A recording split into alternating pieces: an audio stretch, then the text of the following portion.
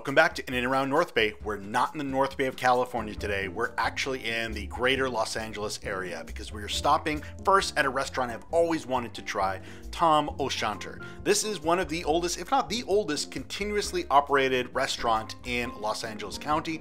Obviously, it's got that history going for it, but it also is known for something else. If you're a Disney dork, you probably have heard that this was Walt Disney's favorite restaurant, that their Burbank studios were not far from here, and they would bring the Imagineers, the animators, they would come here, and a lot of the things that they came up with in the early days of Disney were actually at this restaurant. We're actually going to sit at their very table. But it's a really beautiful, cool place. Even if you're not coming for the Disney history, it just looks like it's from another world. In fact, when you look at it, you kind of get a sense of what Disney was going for when he created some of the Fantasyland type pieces at Disneyland. Lots of history on the walls, way more than I can digest or take in, but it's something that you'll definitely want to explore before you eat your food.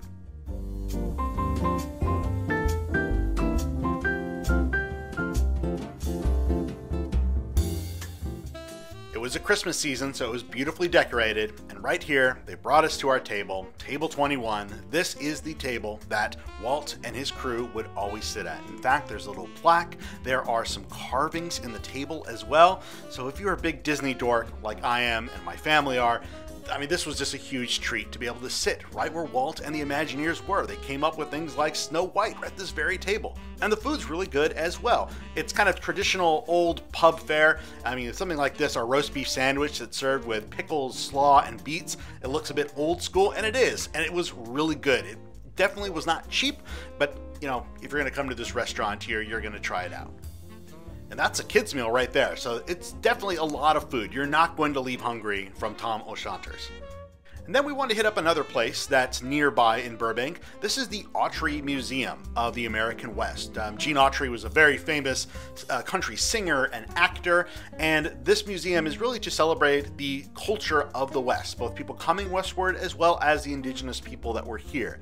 Unfortunately, when we went, a lot of the wings were closed. It looks like they're doing some major renovations, setting up some new exhibits.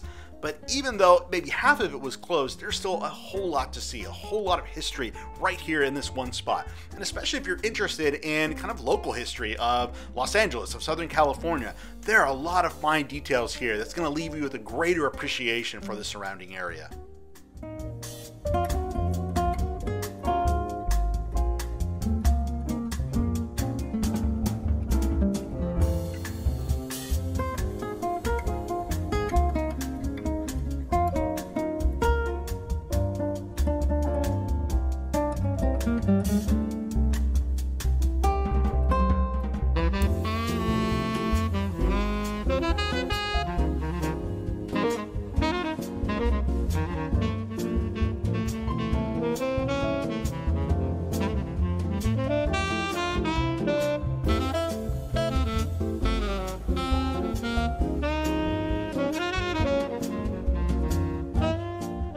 Water is a big issue in California, and I love the exhibit that they had about salmon fishing, about water rights, about dams.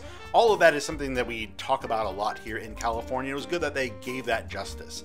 They also had a whole bunch of stuff that had to do with westward expansion, people moving in here in the 1800s, in the 1900s, lots of tools, weapons, clothing. And in fact, I really love when they do something like this, where they create a bit of a small little neighborhood. As you walk through, you get to see what was life like 100, 120 years ago. Pretty cool.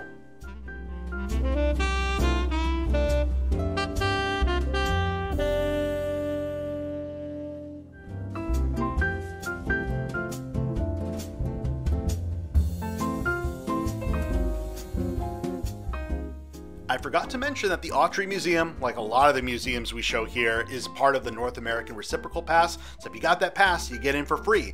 As is this next museum. This is the Neon Museum that's in Glendale, California, not far from Burbank. Very small museum, but really well curated, had some great staff. They do a great job of not just showing you a bunch of cool neon signs that probably were just going to be in the dustbin somewhere, but they also give you a little bit about the history of how this went from being a cutting edge technology to something that was seen as kind of out of date and old fashioned and now back in vogue again with people who are retro minded.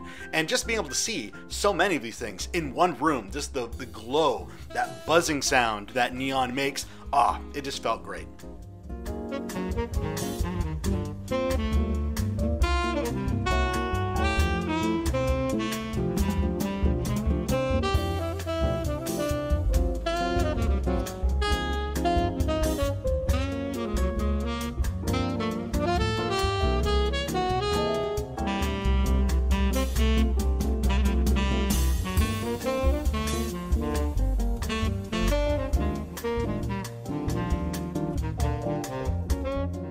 And just right down the street from the Neon Museum is this really pretty new urban kind of community. Some people hate these things. As a urbanist myself, I like to see any place where it gets people walking and kind of engaging with their local community. It was really set up beautifully for Christmas, a giant tree, lots of people walking around.